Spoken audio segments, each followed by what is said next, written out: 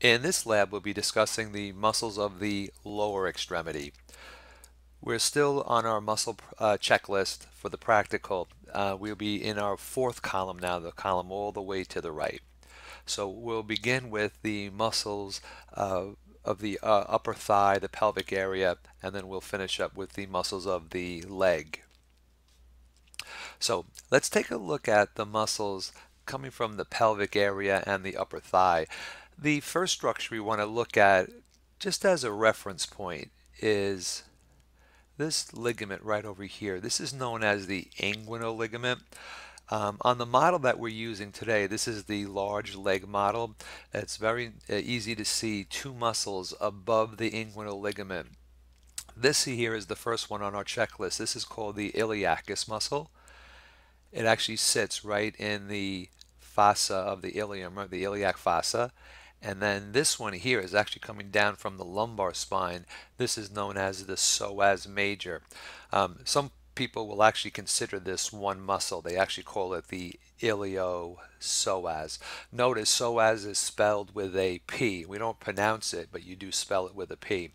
So both of these muscles will unite together, and as they come out underneath the inguinal ligament right here, they form a common tendon, and that tendon is going to go down to the lesser trochanter of the femur. When these two muscles contract, they cause flexion of the hip, right? They're very powerful hip flexors. Now, most of the muscles we're going to see in this lab, you can also see on the small leg model. These two muscles you won't see that well. You won't see the psoas muscle on the small leg model, and you kind of see it on the small leg model with the iliacus. These two muscles are best seen on the model that I'm demonstrating today, the large leg model.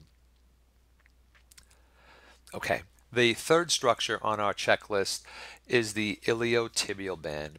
So there's this big, it's almost like a belt, like a strap, big fibrous tissue, all of this gray tissue right over here that goes right down towards the lateral part of our knee, actually passes the lateral part of the knee, is called the iliotibial band. This is one of the things you want to always look at to let you know also that you're looking at the lateral aspect of the lower limb. Sometimes it gets a little bit confusing when you start taking the model apart. It's hard to tell what side is what. So use this as a reference point for the lateral aspect.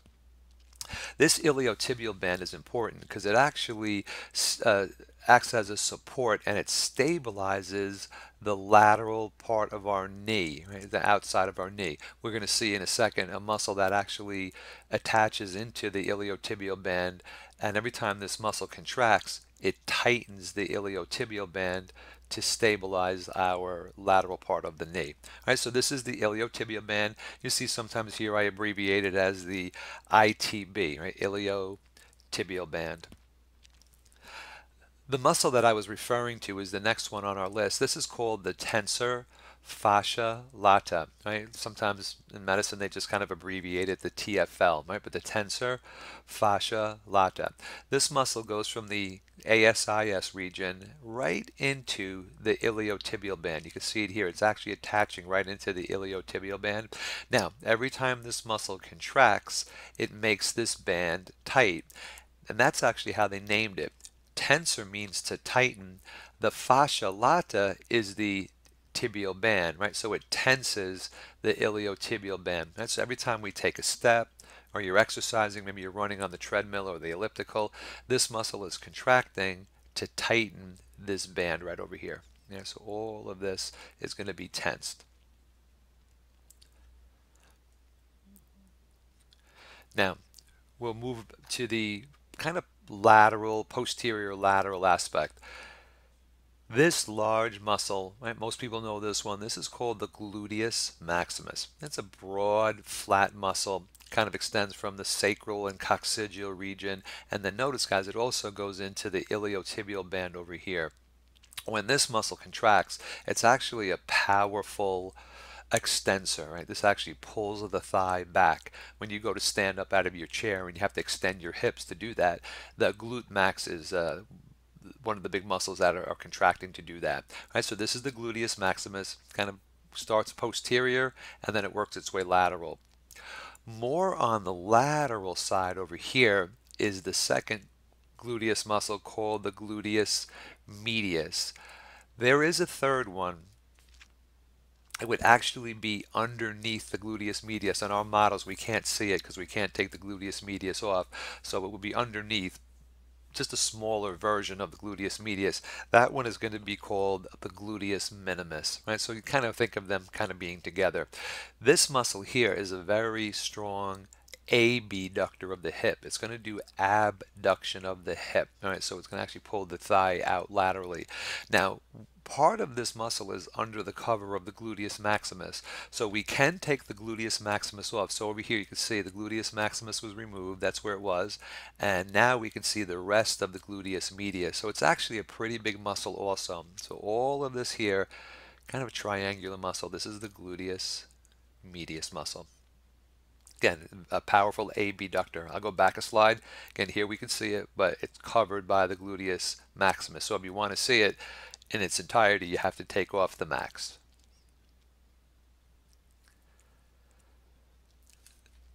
The next 6 muscles, you can see them right here, are under the gluteus maximus. We actually see 5 out of the 6 are going to be the lateral hip rotator group. Before I show you those, I want to introduce this big nerve right over here. This yellow structure is the largest nerve in the body. This is called the sciatic nerve, right? Sometimes you hear about that. People have a sciatica. Oh, this is the nerve that can be pinched. So we need to use this as a reference point for finding the 6 muscles, the lateral 6 rotator muscles, and identifying them correctly. Actually, you know what, let me go back one. One of the things that I always did when I was a student, I kind of remember this little saying, please go quietly. And if you look at my checklist, the P for please stands for the piriformis muscle. The G stands for the gemellus superior. The O stands for the obturator internus. The second G stands for the gemellus inferior. Now on this side here, on this dissection, we can't see the next muscle that should be in line. That would be the obturator externus. So I put there in your checklist that it's not visible on this dissection. And then the last one is going to be the Q, quadratus femoris. So by remembering please go quietly, you'll know the order of the muscles. So how do you identify the piriformis? I always tell you, even during the practical, take your finger, run it up the sciatic nerve, run it all the way up until your finger stops and it hits a muscle. That muscle right above your finger is going to be the piriformis muscle. The muscle, now if you do your little mnemonic, the next muscle right underneath it will be the gemellus superior, obturator internus, gemellus inferior. The next one should be the obturator externus, but we're not going to see it on this dissection. And then the Q, this big kind of quadrangular looking muscle, is the quadratus femoris. Gemellus means twins. When the anatomist looked at it, this muscle and this muscle they thought were like twins. So they call this the upper twin, gemellus superior, and then this is the lower twin, the gemellus inferior. So I labeled it, and you can see everything here kind of in place. So again, gluteus medius, piriformis, gemellus superior, obturator internus, gemellus inferior, and then the quadratus femoris. And so if you kind of just remember that, please go quietly. Now, I group these together, and even if you look at your checklist, I call them the lateral hip rotator group, meaning that their job, and they all work synergistically, is to rotate the hips lateral, right? It just kind of turns the thigh out. All right, so really just a matter of identifying them, and they all do the same thing. They all do the same action. That brings us to the inner thigh. All right, so the inner thigh actually has 5 muscles. We're going to see 4 out of the 5 on this dissection. The first muscle I want you to start with is this most superficial belt. It's called the gracilis. It's like a strap or a belt. It's going to be the most superficial. Use this as your landmark. Once you find the gracilis, go back one muscle. This big muscle over here, and we're not even seeing the whole thing, we're seeing a part of it. It actually fills up most of the inside of our thigh. This is called the adductor magnus, right? Magnus meaning large. From the magnus, go back to the gracilis, then go forward one. This muscle here, running straight up right to the pubic bone, is going to be the adductor longus. Right? Underneath this muscle, there is an adductor brevis, but we can't take it off, so it's just there, but we can't see it.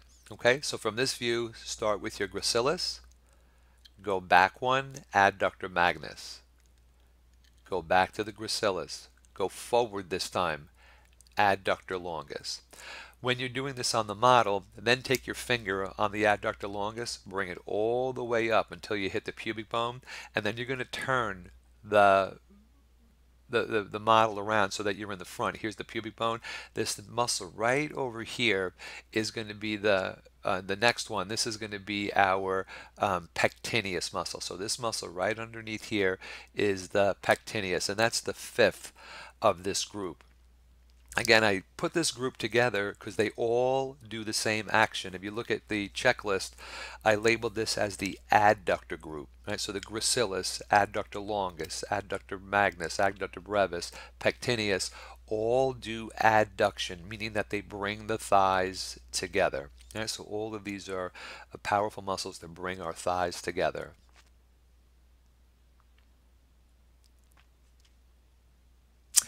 The next group we want to take a look at are the muscles on the front of the thigh.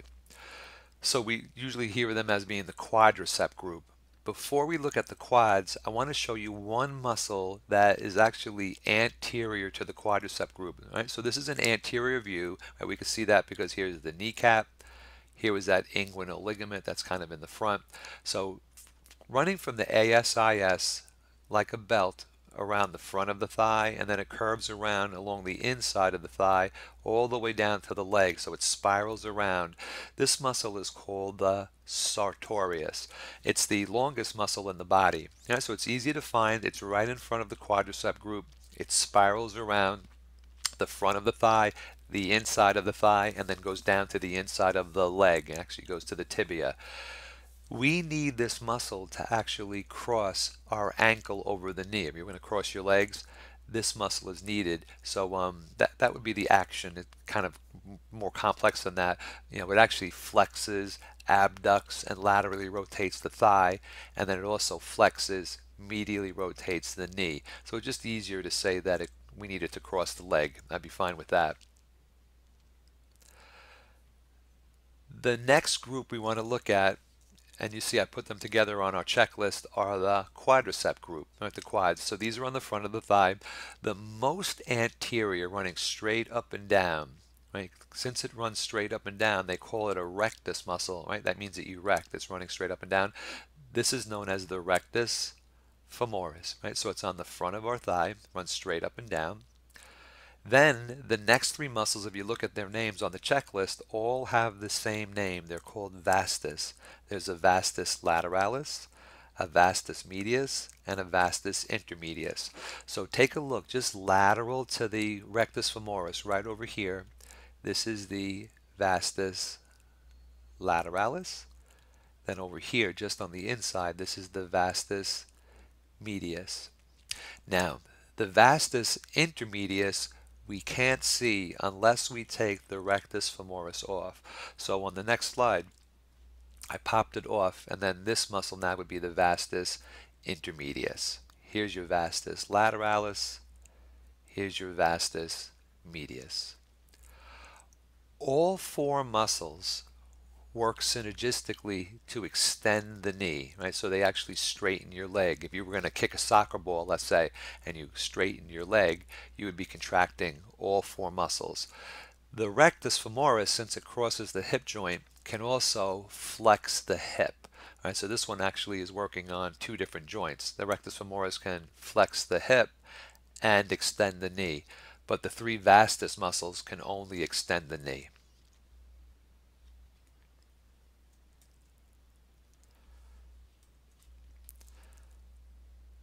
The remaining muscles, or the last muscles on the thigh, are the posterior muscles, and these are what you may know as the hamstrings. So again, I group them together because they have similar actions. They all do the same thing for the most part.